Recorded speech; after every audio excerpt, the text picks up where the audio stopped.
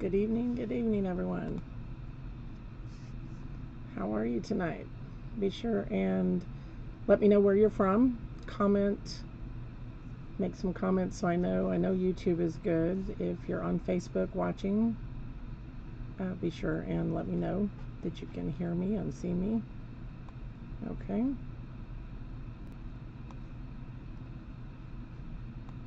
All right. Hopefully everyone's doing well. We're in a heat wave here, so it's extremely hot. 100 with 110 degree heat indexes here in the Fort Worth, Texas area. Not fun. Hey Bobby, thanks for joining. Eddie. Okay, we're gonna give it just a few minutes, and all right, now I'm seeing comments on Facebook. Yay, we're working tonight. Amazing. Hey Nancy.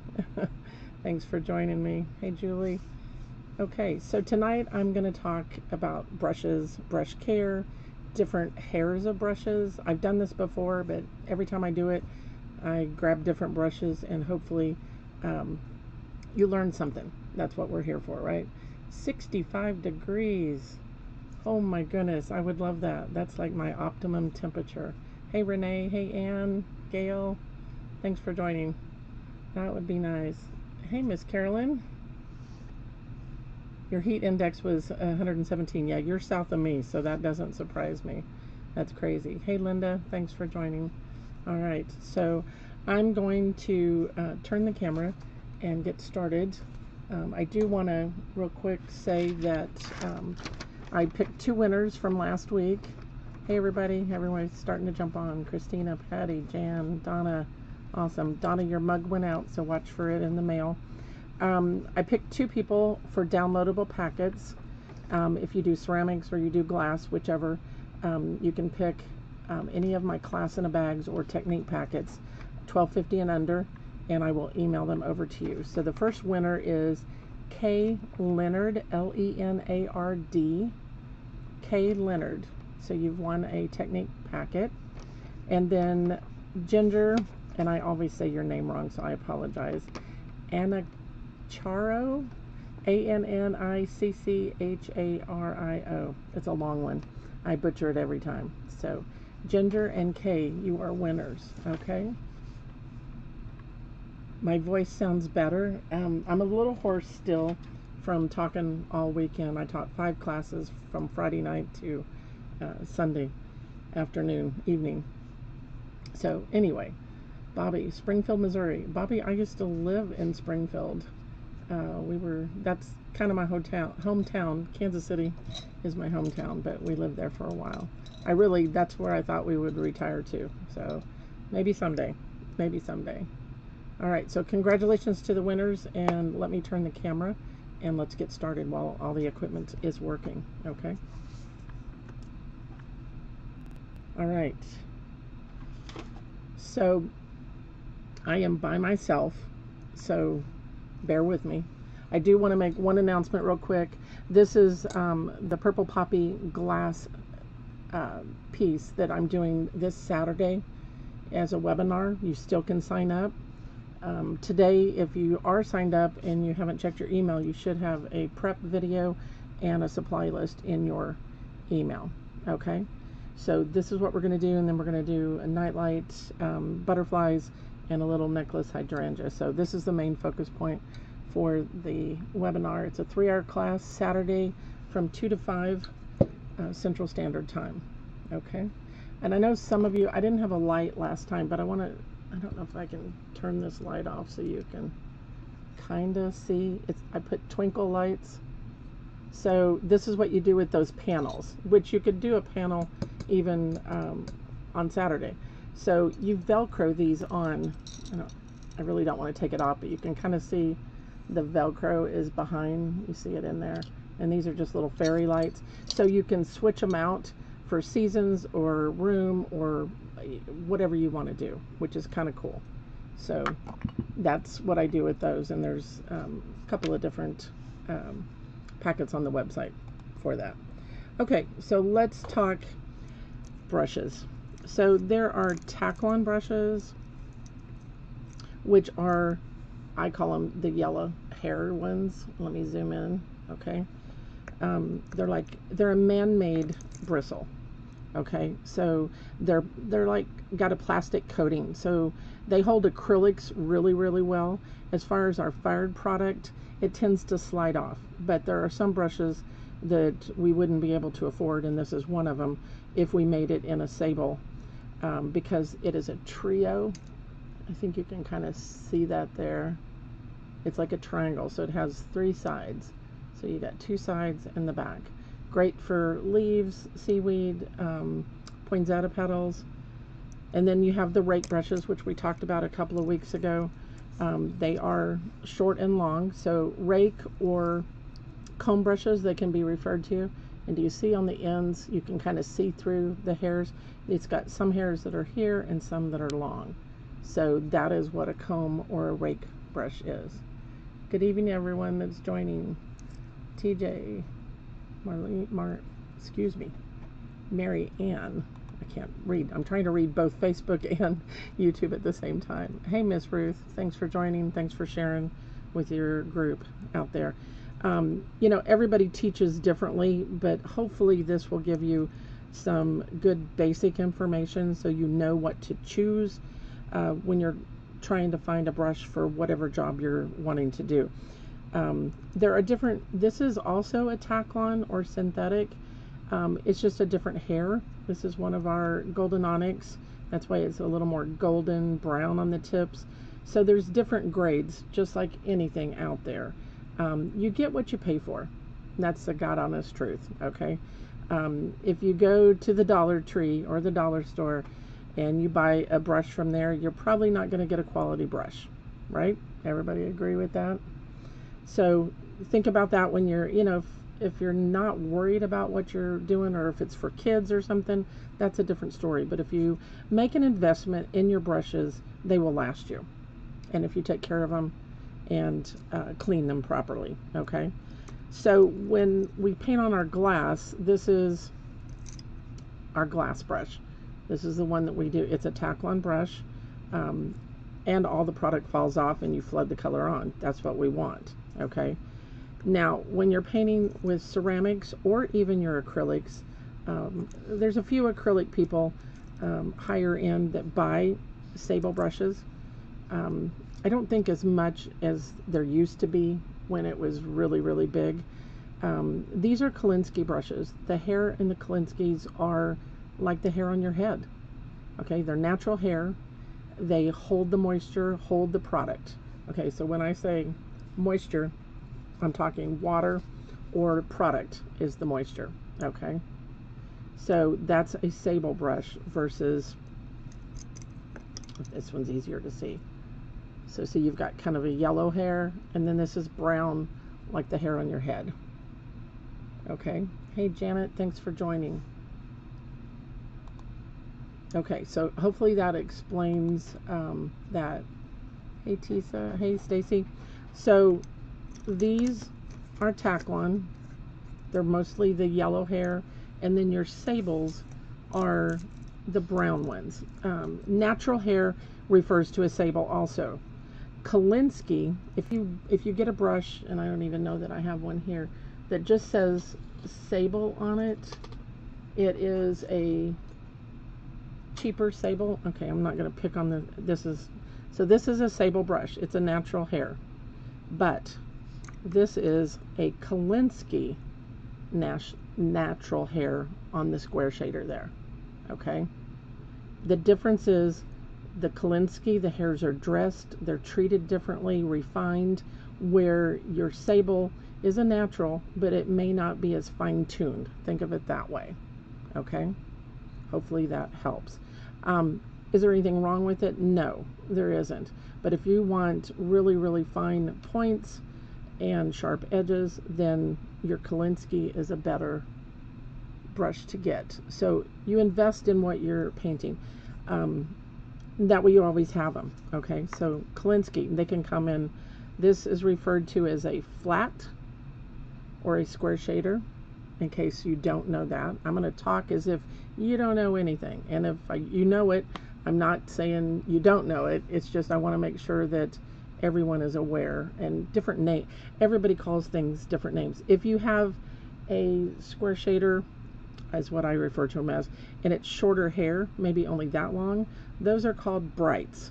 I don't have any out here because I personally don't care for them because they don't hold as much product.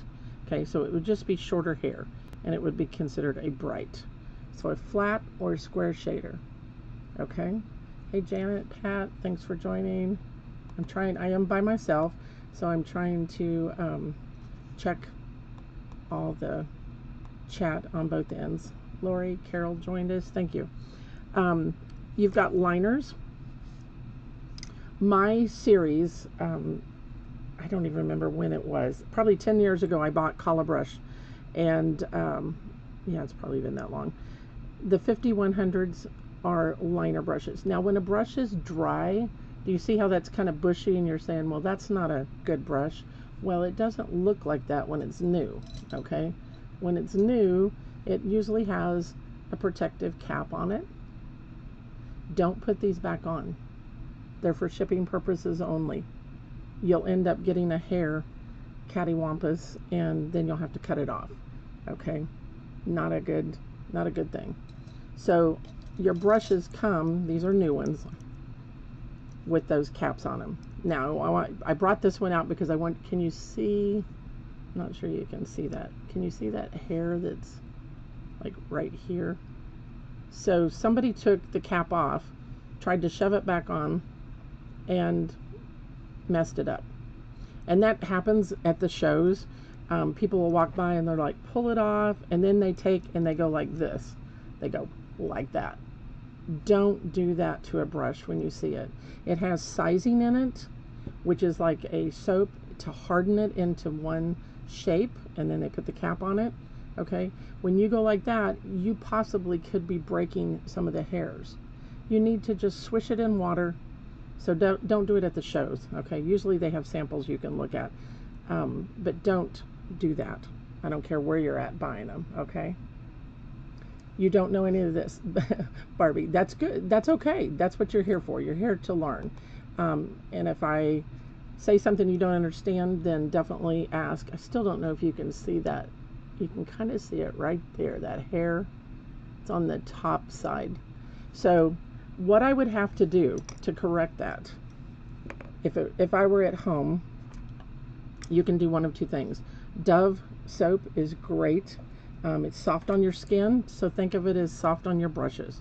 Okay, I'm going to wet this brush, and then I can run it through the soap. This is how you're going to clean your brushes also, but we'll talk about that.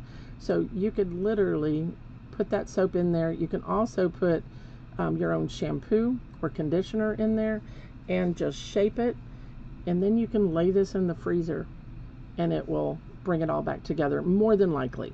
Once in a while someone's jammed it down and it doesn't, but because it's got that soap, it'll kind of make that coating that was on there to begin with, and then you can just lay it flat to dry. Don't ever stand your brushes up to dry after you've cleaned them, okay, because all the water runs down into the ferrule. Okay, so this is the ferrule. The ferrule is either silver or gold most of the time. So the water runs down into here where it connects. It'll loosen the glue. If it's a wood handle, which most, I think 99% of mine are, and they've got a lacquer on top of the wood, it could cause the lacquer to crack, the wood swells, retracts, and then your ferrule loosens up and comes off.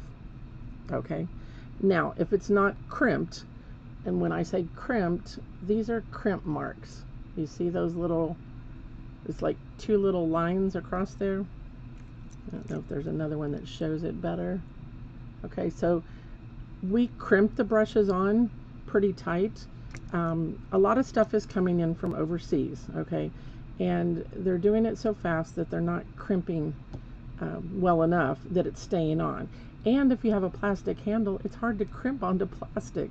That's why they used wood for so long. So keep that in mind. If you have something that comes loose, it gets wobbly, you can stick a drop of super glue in there. I wouldn't crimp it too much with like pliers or anything. This is an actual machine that has like a special number size-wise, depending on the size of the head, that it's laid down in there, and then another one comes down on it, like a guillotine almost, and it crimps it in place, okay? So if you push this with pliers, you're going to flatten that ferrule, which is the metal part, and it could distort the shape of the bristles on the end, okay? So keep that in mind when you're trying to fix things. I would rather that you, if you ever have one of mine that something happens, it falls off, I back my brushes, you send them back to me, and I send you another one. But just keep that in mind when you're trying to fix something, okay? That's something to be aware of. Hopefully that all makes sense. This is, I'm just going to hold it over there. This is a stubby brush of ours. It is a mongoose hair. So that is a natural hair, different than what the Kolinsky is. Here's a bigger one that you can see. Okay. So different hairs, but still a natural hair. Okay. This is considered a filbert shape or a cat's tongue. See how it has that oval at the end? This also has an oval. It's dry. Let me put it in some water so you can see it better. And this one's used too. I use and abuse. So it is a cat's tongue also, or like I said, these are also called filbert, just so you're aware of what that shape is called if you're looking for it. Okay, or if someone refers to it on a supply list for a class you're taking, whatever. Okay, so that is a filbert. We talked about the combs, the wedges. So you've got liners, you've got squares, you've got rounds. Okay, so for instance, these are two different rounds, and anytime a brush is dry, it's bushy. Okay, when our hair is dry, you know, think of it as frizzy hair. But when you put it in water, look at that. See how it comes back to a nice point? Oh, I didn't turn that light back on. That might make a difference. Okay, so it's got a nice point on it when it's wet. So don't look at a brush when it's dry and say, oh, that's a terrible brush. Like for instance, see that guy there? He's all bushy. But watch what happens when I put it in the water. He's fine. Okay, so hopefully that helps. Don't use, when you're cleaning your brushes, don't use hot water. You wouldn't do that, you know, to yourself. Not scalding. Okay, warm water. And then, like I said, this is Dove Ivory soap. These are those little soap containers that you can get at Walmart, dollar store. And when you're cleaning them, just dampen your brush, clean, you know, swish it in your water bowl to get rid of the product, and then just brush it back and forth on the soap, and then you can go to your hand and see if there's anything in there. So I'm going to put red. I've got some red over here. I'm going to put some red in the brush, and I'm just going to go swish it in my water bowl. And now I'm going to go like this and put, now I don't know if you can see it, but there is a little bit of red coming, whoops, no, right there, there's a little bit of red. And when I go to my hand, you don't want to distort the brush. You wouldn't go down, because that's going to damage the hairs. It needs to be treated in the same shape that it's in. Don't work against it. So you would just go back and forth, rinse it again, come over here and see if there's any color that bleeds out. Now let's put some color in here so you can kind of see. So if it's bleeding color, then you know, when I say bleeding, there's color coming off on me. You know that it's dirty and you need to swish it again.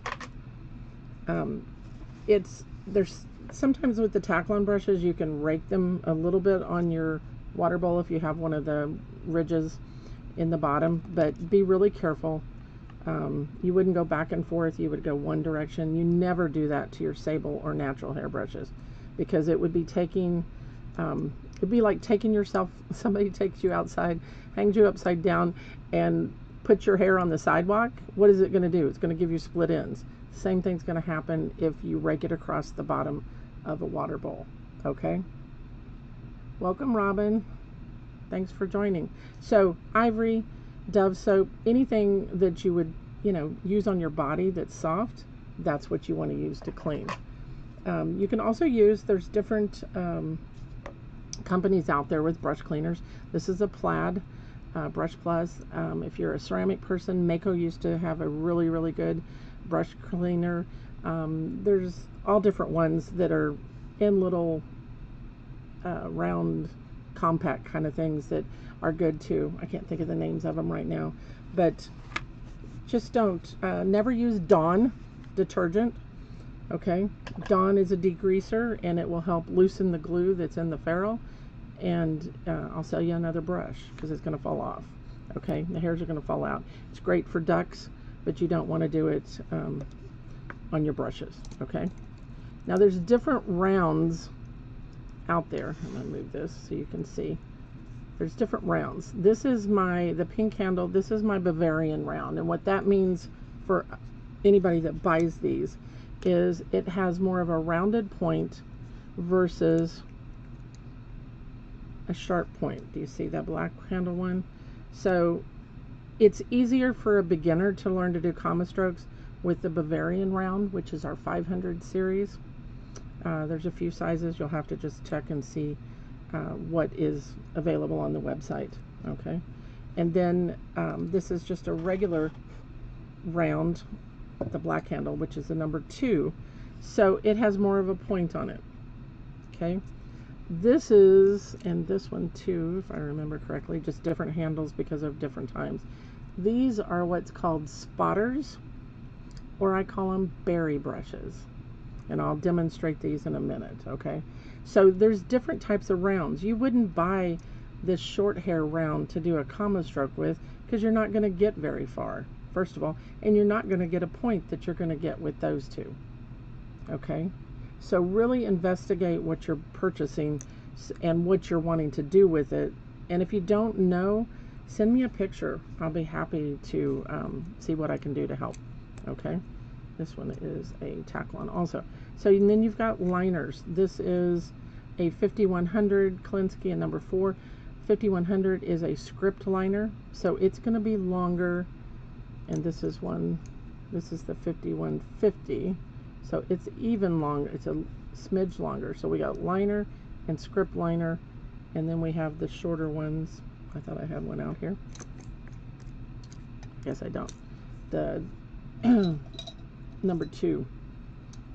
Okay, so different lengths of hairs. You can see that. Let me get them side by side. It's hard to get. They want to roll around. And I apologize my voice because, like I said, I talked all weekend, and then we had all that lovely weather in Tulsa. The shop owner did get electricity back this morning, finally. But there's tons of people still, that whole storm system that went through, 100-mile-an-hour winds, huddled down in the bathroom. It was all kinds of fun. Okay, so what happens with your Taklon liners, a lot of times, especially with acrylics, the color builds up down here by the ferrule, and it's harder to get out. Okay, if you ever have a brush, I'm telling you, the soap, that works, or the brush cleaner, and then you shape it back into place. You can lay it, put your shampoo, your conditioner in it. It doesn't matter if it's Sable or Taklon. Put that conditioner in there and shape it. Get it back to its original shape. Lay it in the freezer for a couple hours, and then rinse it in water. Swish it in your water basin when you're ready to use it, and that will help train that. Another thing that you can do to clean your Taklon brushes, this is Taklon only. Okay, everybody understand this is Taklon only. You could take like a little, let's assume this cup was taller. You could put like a 1/2 inch. No, you don't want to go up to where your wood, or up, past the ferrule, but put you 1/2 inch to 1 inch of alcohol, rubbing alcohol, or vodka if you want to waste it, in there, and let it soak, and you'll see the color just come out. Now anytime you do that, you're stripping the hairs because that's pretty harsh, so you definitely need to put some conditioner back in here, even if it's a Taklon, and then you can help shape it. Also put it in the freezer, but don't leave it in there too long, and don't go up past your ferrule when you're soaking a brush. Finding gas, yeah, Patty, I had to drive 45 minutes west of Tulsa to a turnpike, the island, to find gas. I was 80 miles from empty. I should have filled up the day before and just didn't think about it. So I know there's still a lot of people, and it was a madhouse. People were like fighting for the pumps. There was probably 50 semis just parked. I'm sure it's because they couldn't get gas anywhere. Sorry, I had to have a drink. Okay, so only do tack-on brushes in the alcohol or vodka. Don't do that to these guys, to your natural hair brushes, okay? My Sumi brushes are a black squirrel hair, which is a natural hair. So clean with your soap. Don't use hot water, warm water, okay? And then, like I said, you can just check it on your hand to make sure. My big thing is, and if you've watched any of my videos, once I rinse my brush, I lay it down on the paper towel. So let me put some red in here, and I'm going to go rinse it. And then I always go like that. Oh, looky there. I haven't cleaned my brush. So I'm going to swish it again in my water bowl and do it again. And I'm turning it one side and then the other side. And do it again until you don't see color in there. Okay? Don't just swish it and lay it down, because I guarantee you it's not clean. Okay? Your power came back on this morning, Janet. That's great. I mean, I know and the heat is just awful to not have any kind of power. And I'm sure everybody lost food too. Hi, Miss Pat. Hi, Jen. What are the blue tabs on my brushes? Those we call flags. So as I'm doing a stroke in a minute, I want you to watch that flag, how it moves. That's going to tell you how my brush is moving. Thank you for asking that, Jen. Good evening from Buffalo. Hey there. Hey, Lori. Hey, Carol. Okay, so natural hair brushes. Treat them like the hair on your head, okay? If you have a good brush, like I said, it will come back when it's wet and you blot it. Let me move these out of the way. You will have a nice chisel. This is called the chisel edge. This is the flat. You would never use this brush like this because you're going to ruin the bristles. You're putting them in a shape that they weren't meant for. They've been crimped flat, so you use them as a flat. Now, you can still turn and make motions with it, but you don't go against what the ferrule has already done for you. Okay, that's why it's made that way. Hopefully that makes sense. All right, so just the difference. Like I said, the Bavarian rounds, I think they have black handles now. They just don't have quite the point. They're easier to do as far as common strokes, and then your Kolinsky regular rounds have more of a point to them. All right, any questions about just that type of thing? Brushes itself, not necessarily brush strokes. Thank you. Yeah, it was pretty crazy. I mean, I'm used to tornadoes down here, but yeah, we were in the bathroom for an hour the other night. It was crazy. And there was no power even the next morning. I had to take a shower and then go to the shop and blow dry my hair and curl my hair. It was crazy. So, all right, so let's look here. I just did these real quick. Let me back off since we're done with that. With this large square shader. So this is like a 14 square shader. Again, it's crimped flat. These here are the crimps. So when somebody says, oh, it just didn't get crimped well, these two lines, it's like a double crimp. It's smashing it on to the wood itself. Okay? And you can see that it's flat. So you wouldn't use it necessarily like this. It's meant to be used as a flat or a square shader is what I refer to it as. Okay? All right, let's check for questions real quick, and then I'll do some strokes. Okay. All right, so let's get some color out. I'm just going to demonstrate with some color concentrates, which is for our ceramics and glass. So I've got 112 and 122, not that color makes any difference. I usually load with the light and then corner load in the dark. Okay, so when I load, I push that color up against the well And let's do, I'm going to turn on the, nope, wrong one, sorry, this one. So you can see the palette down here. Okay, so fully loaded, and then I can shape it. Now I'm not really taking a lot of product off, except for at that end. And you can see that it's still got a nice chisel. The other thing is, if you're going to be corner loading to do different strokes and put two colors on, I keep the writing of the brush towards me so that I will always corner load in the same corner. No more than half the distance, usually a third. Sometimes we say like 13 hairs. Blend, quickly, blend, blend, blend, blend, blend. Flip it over, color next to color. Blend, blend, blend, blend, blend. And I will load twice on my first load. You see how quick I'm doing that? If you go really slow, it doesn't really do anything. What you're trying to do is push that color across so that you have a gradient from light to dark across. Or excuse me, dark to light. So it should fade from one color to the other, whatever your colors are, okay? The other thing is when you're loading two colors on the brush, you want to make sure both of those colors are the same consistency. Traditionally, in the ceramic industry, your darker colors are thicker, so you may need to add a drop of water to thin them down. If they're not the same consistency, you're not going to get a good load. And that can be for anything you're doing. It doesn't matter what products you're using. Donna says she's used a flat for daisy strokes. What should, you know, okay, and I understand that. And you're saying, we're not going to go into all that detail, but you're saying that you've went like this with it. And you can, but I'm saying don't traditionally jam it down against itself. I personally like a round brush for a daisy. But you, any brush you can make do different things.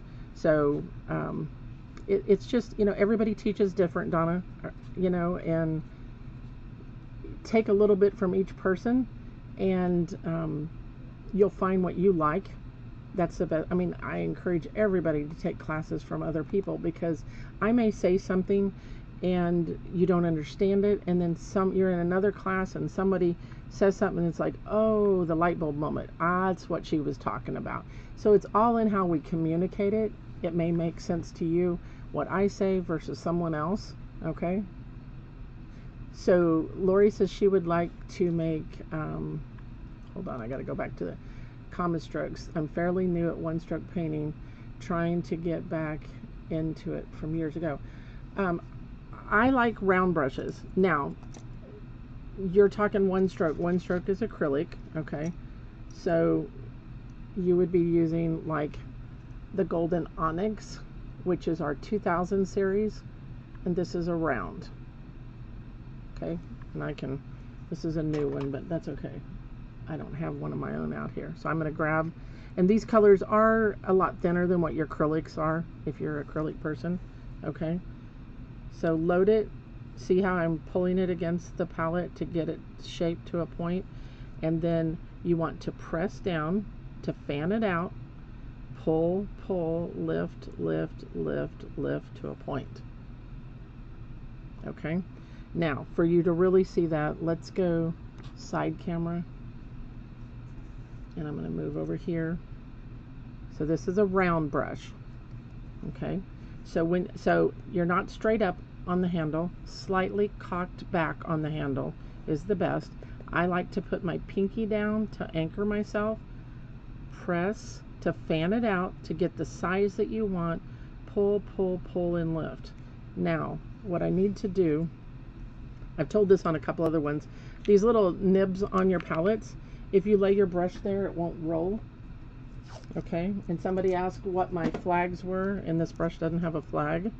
So I'm going to add it so you can see what's happening. All right, I'm going to lay this one here. So fully load, and let's watch this again. Ready? So watch the flag. Okay, Lori, watch the flag, because it's going to roll just a tiny bit in my hand. So press, pull, pull, pull. See the flag move? So as I'm rolling it to get back to a point, the flag will sometimes move. It just depends on what I'm doing. All right, I know a lot of you have been on my videos. I'm going to ask, what is a brushstroke? Who can tell me what a brushstroke is compiled of? What is a brushstroke? The first one that says it correctly that I see in either feed will win a pattern pack. Dagger, round, or flat? Or is it a dagger? A dagger is, you know what? I don't know that I have one out here. A dagger has a, it's like a slant. I did not bring one out. We're getting into specialty brushes there. All right, what is color? Patty Peterson, color, pressure, and motion. Ooh, almost a tie. All right, so hold on. I need to write down names. Patty better know it. She just had class. Color, and Cheryl, look at you. They were both in class. Good girls. I'm proud of you.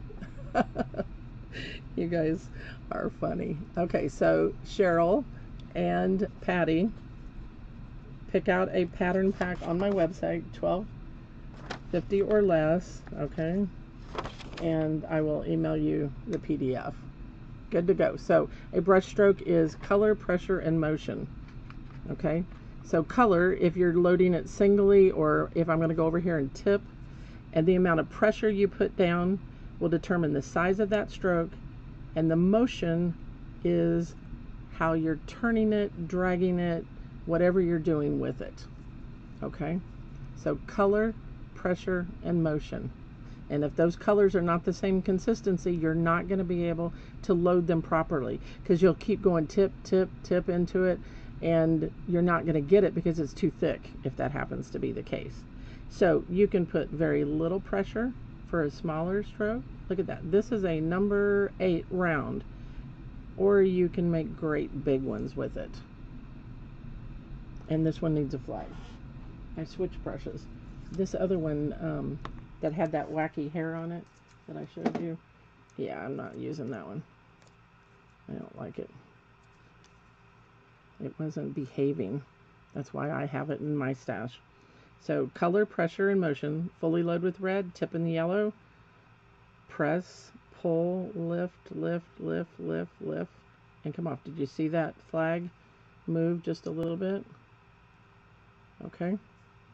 Let's just do one so we can go. You can nestle those inside each other to create like leaves or different petals. Robin says she would have answered, but she didn't want to. Because you already know. That's right. Thank you for letting somebody else answer, Robin. You're sweet. Okay. Does that make sense? Color, pressure, and motion. All right. Same thing on your square. I'm rinsing my brush. What am I going to do? I'm going to blot it here. And in my water bowl, I usually have a dirty and a clean. So, and I'll just show you my really, really dirty. So I have one that's dirty and a cleaner one and a cleaner one. Okay, so I'm going to rinse it here first, rinse it here second. If I need a third, there. And that's how I clean my brushes. It doesn't matter what I'm doing, whether it's non-fired or fired. That's my go-to thing. And then wiping it out on my paper towel to make sure that I have cleaned it enough. Okay.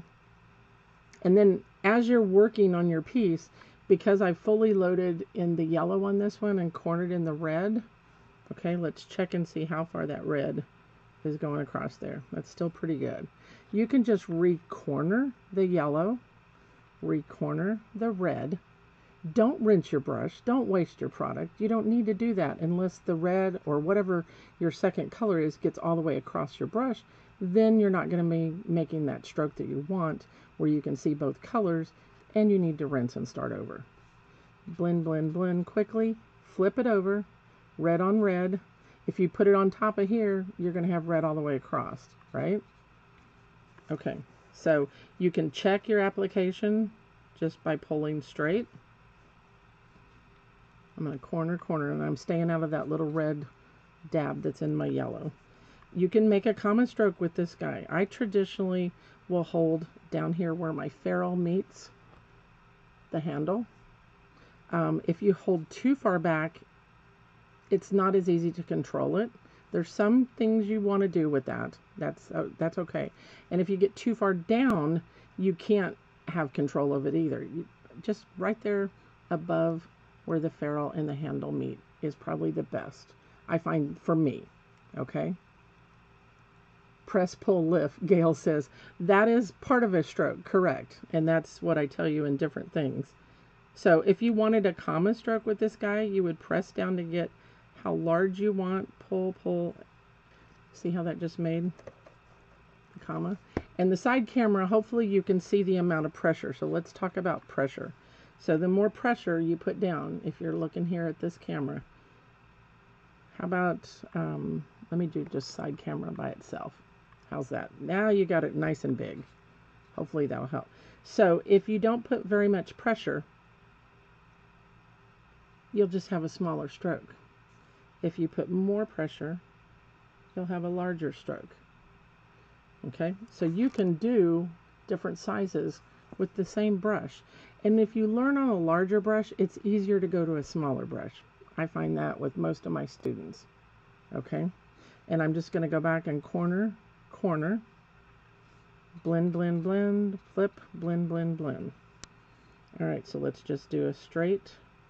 If you were coming down the edge of something, like I did on that rose nightlight, I did red just coming down the side. And if I just need red, I can just tip in red and go back, because I've still got fresh color here. Okay, does that make sense? Hopefully. You can push away from you. Let's do what I call a wedge stroke. So press, slide, and come off. Now, oh, you can't see let me do a couple of them this way, and then I'll turn on the other camera. Press, pull, lift, lift. This is what I call a wedge stroke. And the best way, they had to practice some of these over the weekend at class. We had a lot of brush strokes in the class I was doing. So I'm going to start in that V. So here is my stem. Press and slide off. So I say press towards your elbow, slide off to your tummy. Press towards your elbow, and what did I do? Looky there. I flipped my brush over. So what am I going to do? I'm going to rinse it. I get to talking and then I don't look. Okay, so I'm just going to blot the water out. Also, I need to clean my palette because now my blending area is messed up because it's got red all the way across it. And I'm going to grab this red out of that yellow.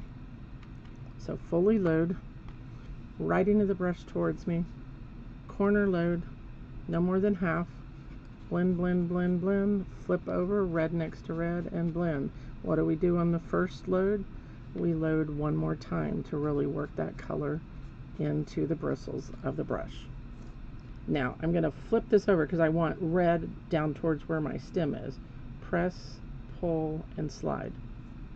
Press, pull, and slide. Grab some more color. Press, pull, and slide.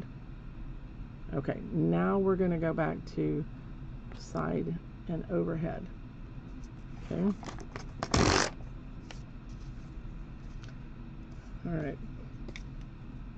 So what I want you to do is I want you to watch the flag as I'm doing it. Okay, watch the flag. It should not turn when you're doing a wedge stroke. Okay, so it's facing, I think you can see that. Press, pull, and slide. Press, pull, and slide. And so many people want to go like this. They want to hook the brush. And I was joking with them at class that there's no hookers in the class. You cannot do that. You want to just press, pull, and slide off. So color, pressure, and motion. The motion is pressing down to how wide you want the stroke. The motion is me just pulling towards my elbow, however long I want to pull. So let's do a really long one. We'll exaggerate. So if you're starting and you press, press, press, press, and then lift up on the chisel. but my brush did not move as far as turn. Okay, so press, pull, pull, pull, lift, and slide off. Does that make sense? You like the water tip? Oh, Elizabeth, you mean about dirty and clean? And I just, you know, I know some people never clean their water bowl. It's just one of my things. I've always done that. Hey, Amanda. Hey, Vicky. Sandy, thanks for joining. Lori. All right, so hopefully that helps. Are we still good on YouTube? Nobody's commenting over there. Just double checking. I'm reloading. So let's do, I know I've done it multiple times for you guys. So if you want to do a flower, make the size of the flower you want, make the center of your flower however big you want it. Do a Y. Now you have two large sections. If you divide that section in half, this works for any flower, okay? It could be an oval. Here's your center. There's your Y, divide. So let's say this one's going to be a daisy. What are you going to do? You're going to divide it again. So now you have perfect spacing for your petals. You can do regular petals. You might be doing like a sunflower, or you want your petals to go out. So that's how you start, and you can keep dividing it down as small as you want. Okay, so that's just a fun little trick. Good on YouTube. Thank you, Teresa. Appreciate that. That's just a little trick that you can do. Okay, so I've still got the same load, yellow, corner, and red, and I can just press and come around, which is just like an open C. You could wave it a little bit by pressing, and come in for more of a ripple stroke, or an M stroke we call it. Okay, or if I wanted to do this sunflower type, you can start on the flat and then watch the flag, and I'm turning and coming off. So let's do that one again, since I told you late. Okay, and do you notice what I'm doing? I'm turning my piece. My piece is paper. Constantly turn so that it's comfortable. Okay, you can pull this stroke towards you. So you can start on the flat, press it in, pull, watch the flag. It's turning. Okay, and I'm coming off. Does that make sense, guys? Hopefully these are some tips that as you pick up a brush, you will think about these things, you know, that I'm saying. You can always come back and watch. If you're on either platform, be sure and like and share. And if you share, tag me, and you get a chance to win a free packet or whatever I might be giving away. So I'm going to sneak one in here behind. I would have done it the back petals first, but you can see how you can just put it in there. Okay, now we were talking about a daisy earlier. Yes, you can squish your brush and kind of do something there, but personally I will go to the round, and I can still load. This one was damp from earlier. Normally you would wet your brush, blot out the moisture, and then get your product. So move that out of the camera way. Press, pull, and lift. Retip, because I know I've got enough yellow on there. Whatever goes on your brush last comes off first. So a lot of times you're able to just keep retipping because you still have a lot of your first product, but the last product is coming off first. So press, pull, lift. Watch that flag. It's turning. So I'm slightly turning, just a half a turn, to bring everything back to a point. I'm going to reload with both of those, and I'm going to have this all over me if I don't lay it down. Tip into the red. Now this is a little bit bigger one, so what are we going to do? We're going to put more pressure to fan it out. Pull, lift, slightly turn, and come in. Now I'm not trying to make anything pretty. I'm just trying to show you what you're doing on the stroke. That's all we're worried about tonight. Okay, I reloaded with some yellow, tipped in the red, press, pull, lift. Now, if you press, pull, and go like that, you're going to get uneven. You're not going to get a point. You've got to stop and think about it. Think of it this way. The airplane does not go to the end of the runway and stand straight up, does it? It comes off gradually. You hope, anyway, right? So your brush needs to do the same when it's coming off of whatever surface you're working on. So fully load, drag off to a point, tip. This is that Bavarian round, and this one is well used. I've used it for many, many years. And as you use a brush, it tends to fray. And depending on the surface, on bisque, you tend to eat up your natural hair.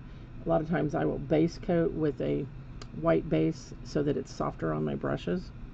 So just another little tip. Press, pull, lift, lift to a point. Okay. Let's go back just to overhead. Does that make sense? Yes? Watching on YouTube. Okay.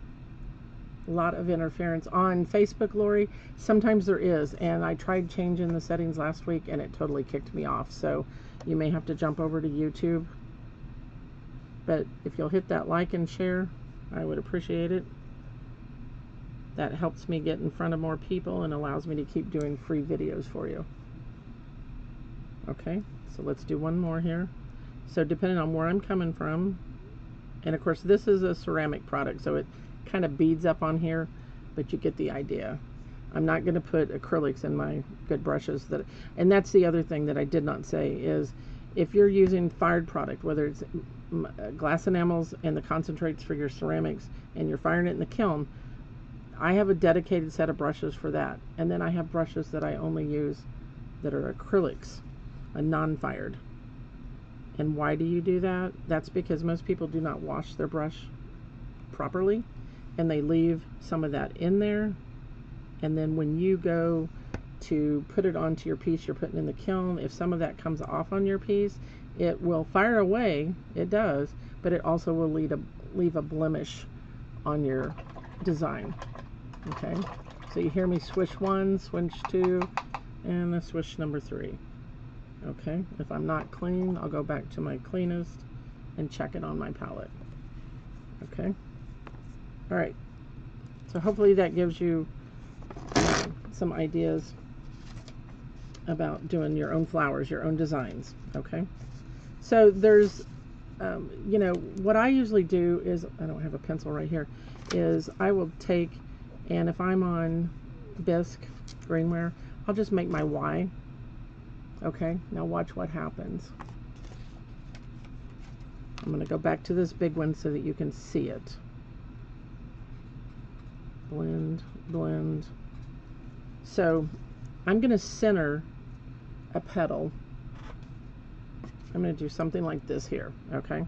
And I'm going to center my petal over my lines. And this is how I paint when I do it freehand and I don't have a pattern. So I'm going to start, see, my stroke is going to be right there over that. So I'm going to press, pull, and slide off. Right corner. I load practically for, I'm having to on paper for sure, but even on my wear, whatever it is, I usually load for each stroke so I have the same color value. Okay, so I'm going to center over that line, press, pull, and slide. Now I push those. Normally left-handed people push. As a teacher, you should be able to do both. And don't ask me to paint left-handed because I don't feel like it tonight. But I can when I have someone in class. So let's pull this one towards ourselves. So we're going to have that line. And I didn't leave quite enough space for my center, so I should have at least said, oh, I want that much center. All right, I'm flipping my brush over, putting the red. So I'm going to press, pull, and slide. Okay, so there's your Y, right? Now what are you going to do? You're going to put one stroke in the middle of each of those open sections. So you did not have to trace a pattern. You did not have to draw it completely out. Press and slide. Grab some color, press and slide. And you've got a perfect 5-petal flower. Okay, Bobby, yeah, she has her acrylic brushes separate from her ceramics, and I do too. Okay, for instance, like here's all my acrylics in here. Well, not all of them. I have a brush fetish. I think the person with the most brushes gets into heaven first. That's what I told my husband. That's why I wanted the brush company. No, I like to have a one-stop shop. If you're doing what I'm doing, you want to be able to go find those products. Okay, so there was that. You can do the same thing with your ruffly petals. Remember to leave your center open. Get some more color. So I can center it over this. So whatever my stroke might be, I'm centered over that one. And now I'm going to do it here. Wave it a little bit of the M stroke. Those ladies that were in class last weekend are familiar with those. M stroke, ripple stroke. And then I'm going to go down here and I'm going to do it on that other. So I'm going to center over it, press, press, and come up. I have a Y, correct? There's my Y. Now I'm going to fill it in. So press, press, press, and we'll throw a fourth one in there. If you have a good brush, it will spring back. See how it bounces up? Press, press, and press. And what I was telling them over the weekend was when you're doing like a leaf, but isn't that cool how you can just make the Y, paint the Y, and then fill in? I mean, it's so easy. Is one coat good enough, Lori is asking, for ceramics? It is good enough if you want it to be, these are translucent underglazes, okay? So they are translucent, transparent. If you want it heavier with color, Lori, I would do your light color. So I would come in with the yellow, do the strokes, and then come back with yellow and red. And that's going to ensure that it's going to be a little bit stronger and you've got a good base on there, especially if you feel like you're pulling it off. But when you're doing a one stroke, which this product is considered a one stroke, a translucent underglaze, one stroke, easy stroke type product, then usually it's one stroke. It just really depends on the technique. But if you're doing brush strokes, yes, one stroke is good. The Y was a game changer, Patty said. It is. I mean, like I said, you're going to find different teachers teach differently, and something is going to click, and it just makes it easier for you. So take those classes and learn from all different types of people. Okay, so here's my leaf. So I'm going to put the dark to the center vein, and I'm going to press and come up. This is called a closed C stroke. Okay, even if you have to do them individually until you get it together. So I pull the left, I turn it around, this is a leaf, and I'm going to turn my red to the center, and I'm going to push it down. So I'm going to press and lift, press and lift, press and lift, press and come off. The yellow side is following the outside of my leaf. The red stays on the center vein. So you have to pivot as you're coming around and coming off. Hopefully that makes sense. And it takes practice. These girls that we practiced for a long time.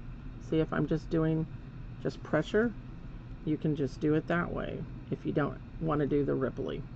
Okay? Or you can just do one. That works too. Thank you, Miss Teresa. Beautiful. It's just doodling. Doodling.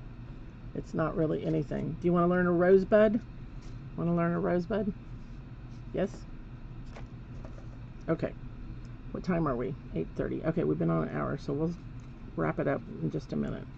All right, so a rosebud is a combination of a closed C. So press, fan it out, and come off. That's a closed C. And let me show you, the bottom of the rosebud is an open C. Do you see the C right there? Okay, so let's combine them. So press, fan it out, depending on the size. And like I said, I'm using a really large brush just so you guys can see what I'm doing. And now I'm going to scoop the next one, press, pull, and come off. And I've got my paper at an angle, so it's not really. Press, fan. See that? And you can pull some wedge strokes in around it.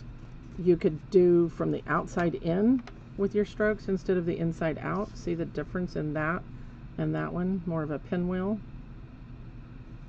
So there's different ways. Don't hesitate to just experiment with different things. If you start seeing, like here, you can see the white paper right there. That's what I call dragging. So you need to load more product so that you don't do that. Press, pull, and lift. And you need to say it to yourself, and you will do it. You couldn't see it until you... The rosebud, is that what you're talking about, Teresa? Where I added the wedges here? Let me tear this one off. So, let me load some more product. This is an older one. Gosh, I did this years ago. Anybody in the ceramic industry knows Mr. David Hoff. And this was one of the strokes that he is famous for, is his roses. So, you know, there's your stem, right? And now if you want,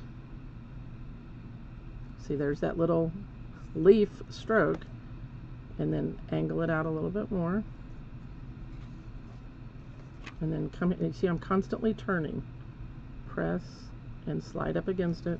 This is just a toll type. More color, blend, blend, and you can add even, you know, you can come in. I'm flipping. Okay, so I went this way, flipped my brush over, and I'm going to go this way. And then you can just slide one across the bottom. Isn't that cool? All right. Any questions? Let me get to Facebook and check. Hey, Miss Angela. Bert's niece is on. How are you? Thank you, Linda. All right, so let's switch and do some greens real quick. Love the rose. It's kind of fun. It does take practice, just like, you know, anything does. The more you practice, my girls, we were just talking about it this weekend. You know, they used to say, I want you to paint my eyes for me when we were doing acrylics way back when. And they said, but you're so good at it. And I said, you know why I'm good at it? Because you pay me to practice. That's why I'm good at it. So, did you notice? You couldn't see it, but I'm still coming over and I'm blotting my brush on my paper towel so that I gotta get my yellow out of here. Hold on. I'm gonna switch to green so you can see the leaves. Riding the brush towards you, corner load, no more than half. Blend, blend, blend, blend, flip, blend, blend, blend, blend. I'm going to grab a little bit more light. So if I wanted to just do a leaf, doing just a wedge stroke leaf, you know, and you've got your stem here.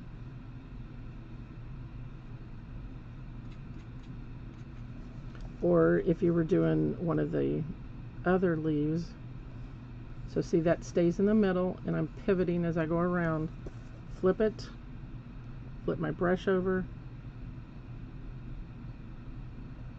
and then I can pull in a stem. Great strawberry leaves, rose leaves. It's my favorite leaf. It does take practice. I'm going to add some red. I'm going to put a little bit of red on that light corner. And this time I blended that one. I'm not going to blend this one. So if you wanted to have a little bit of your rose color, like a blush on your leaf, you could do that. Okay. What else? We got any more questions? Hey, Miss Margie, how are you? Oh, you're in Costa Rica and you're watching. I hope it's going well over there with your charity work. That's awesome. I bet you're hot. It's probably as hot as it is here. Linda says she likes the way I explain and break it down. Helps us remember. It really does. And, you know, I did that for myself. So hopefully, I know somebody else had said one time, it makes it seem like you can do it, not just me. You know, and it does, you need to hear different ways to do something. Okay, so I mean, even if you were making grass, you can still, you know, pull in and do longer strokes. But I'm not going against the way the brush is made really harshly. That, I guess, would be my point to make. Just don't abuse it, just like you don't want to abuse your hair. You need to go. You're welcome, Teresa. See you next time, okay? All right, anybody else got anything they want to see again before I jump off? I'm just going to sit here and do some wedge. So press, slide towards your elbow, pull off at your tummy. Watch the flag. The flag is not going to move. Press, pull, and slide. And when you say it, don't go real fast because you get a real crappy stroke. You got to stop and think about what you're doing, what direction. And 90% of the time, I pull my strokes towards myself. Okay? Trying to think of what else I can. So you could do, I mean, even if you were doing like a little pod or something, you could, you know, use that closed C-stroke motion. So the closed is press, pivot the brush. If you watch that little flag, and even though my colors are different, but this is the same, this is a rose. And now you make that C stroke. So do you see the C there? The other one, that's a closed C. The other one is an open C. Okay. All right, guys. You know, your liner brush, your comma strokes, you just need to practice with the amount of pressure. The more pressure, again, what is a brush stroke? Somebody tell me, what is a brush stroke made of? Who can tell me? I'm going to grab a little bit of the light green, a little bit of the dark, and I'm going to add some water to thin it down. Okay. And you can just come in here. You stay up, I'm going to tilt this so you can see. Stay up on the tippy toes. When you apply pressure, you get fatter lines. And when you go into the curl, you need to make sure you're on the tippy toe. Okay, just on the tip of the brush. Because that is going to allow, so I can press, but I'm going to lift up as I turn. And I'm doing this in real slow motion, so it makes it even harder to do. Heading home tomorrow. Miserably hot. Oh, bless you. Safe travels, my friend. Color, pressure, and motion. Very good, Janet, Carolyn. Awesome. You are learning, see? All right, Jeannie, Donna. Yay, you guys are learning. Oh, my goodness. Okay, so just like I said, and you can go on and on and on forever. If you can't make the curls for little tendrils, then just, if you're coming off of something, just give it a big wave. And it simulates the same thing, and you don't have to know a lot about it. Oh, I know what I want to show you real quick. Let's get some black out. If you want to hang on for 2 seconds, I want to show you.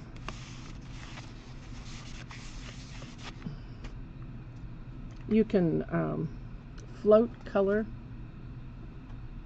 I got color on my finger. Hold on.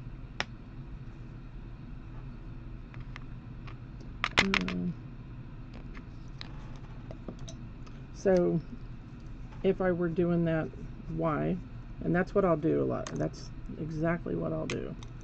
And let me grab a 10 square shader. What?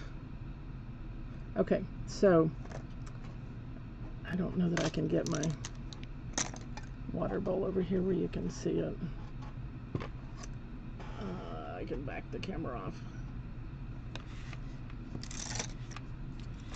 All right, here we go. So you don't have to necessarily do color, everything color. So I'm going to water load my brush, I'm going to drag it off, turn my brush over, drag it off again, riding the brush towards me. I'm going to corner in the black. So I've only got water and black, right? So depending on how you want to do this, you can still do that same stroke.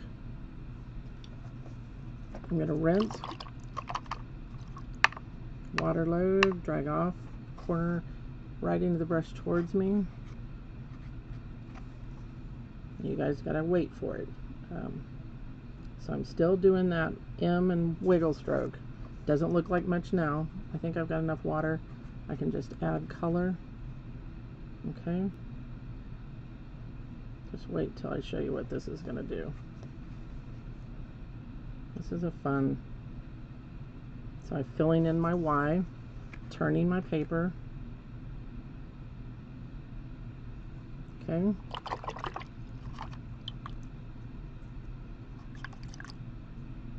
Getting the black out. Making sure it's out.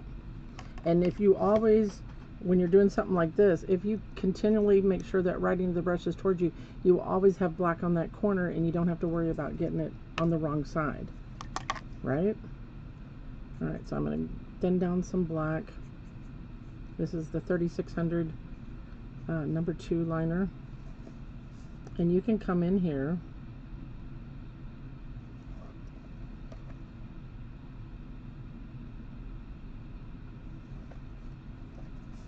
turn my piece, constantly turning.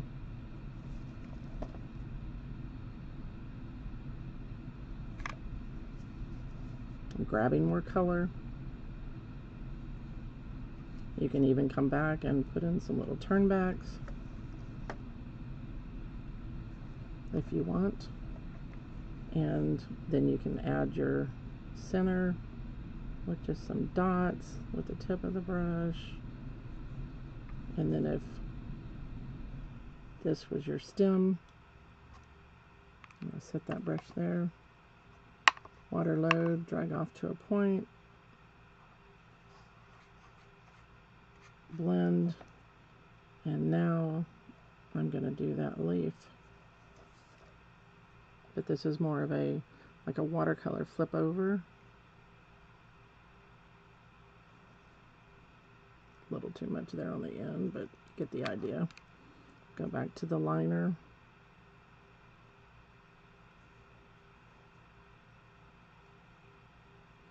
Pull in your stem.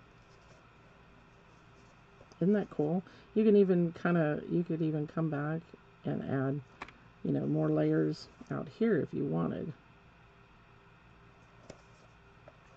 I mean, there's endless possibilities. Constantly turn your piece. That I can't stress that enough. Very cool, Patty says. Thank you. It's fun. Thank you, Miss Robin. So I'm swishing clean, removing the excess water, corner load. Let's do a leaf going the opposite way this time. So putting the dark to the outside, okay? You may want it like that instead. Flip my brush over, and then I can pull in. And then you can come in and do your detail if you want it, or you can just leave it very soft. So that would be kind of a watercolory way to do it. You could do it with any color, monochromatic, meaning all in the same color. Kind of fun, huh? I tell you what, should I ask again the same question? Thank you, Miss Doris. Hey, Kimberly. So flippin' awesome, she says. Okay, that would be great. A tattoo. Angela. Okay, did you want me to send it to you? Take a screenshot of it, and if you get a tattoo of my painting, that would be absolutely awesome. That would be fun. All right, I am going to sign this, and the first person that tells me what a brushstroke is, I will send you this piece of paper. What is a brushstroke?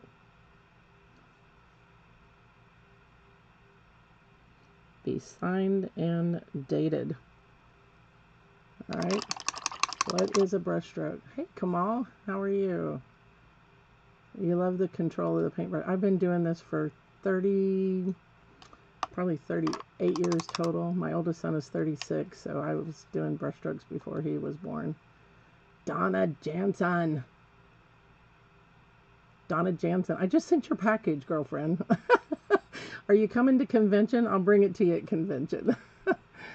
Okay. So Donna Jansen wins this one, okay? All right. I'm teaching you. You guys are getting it. All right. Let me switch bag. You guys are great. Great, great, great. I love showing you new tricks and things. Hopefully you learned a lot. And we make it fun. And you want to learn, you know, when you make it fun. So, color, pressure, and motion. So whether you got one color, two colors, three, four, whatever, amount of pressure will determine the size of the stroke. And the motion is the comma or pull or push. That is the motion, okay? All right, guys. All right, Donna, you let me know.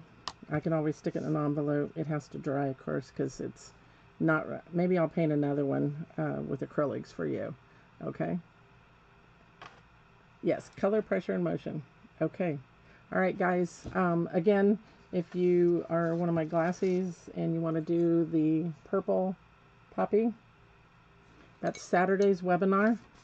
You can also learn a lot of things and use it on ceramics. So it's $29.95, 3-hour class, 2 to 5 Central Time on Saturday. All right, you're welcome, guys. Anyone else experience disruption? Usually YouTube is better. Facebook has been making so many changes. I couldn't even do half the invites that I normally do. So it's just, I don't know. They're going to make me want to go straight to YouTube again. So, all right. Thank you, Miss Angela. If you want one, I'll paint you one in acrylics, Angela, for a tattoo, and I'll send it up to you. Okay? I can even email it over to you, and you can just print it out. That works too. All right, guys. Thanks. Have a great evening. Stay safe with any weather that you might be having, and I'll see you next week.